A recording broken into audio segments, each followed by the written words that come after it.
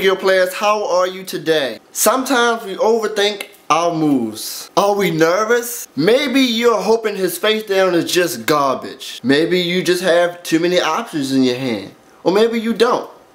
And you just don't know what to do. And sometimes the play is just so obvious. Maybe you top deck the card you need and the play that you're going to make is just so sick that you can't even think straight.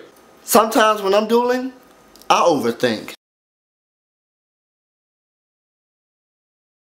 If I summon this, and then I can activate the fact that I can summon this, then no, that won't work. That won't work. But if I do this, what? No, that might not work either. I'm pretty sure he only got, what's his life? He only has 2 cards in hand.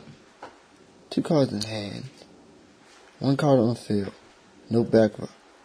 I can just summon all of these monsters and just swing. Or activate Diablo's effect and return it to the top of the deck. And that's it. And then basically that's game. I want you guys to get more involved in my videos. So grab a camera and do a video response to this video. Tell me about the time you overthought your plays and your moves and it cost you the game. Or you can leave a comment in the comment section below. It is there for you to use it, so use it. Also, the like button is there. I know you forgot. And the subscribe button. You know you want to subscribe to your Yu-Gi-Oh channel, the only Yu-Gi-Oh channel you need.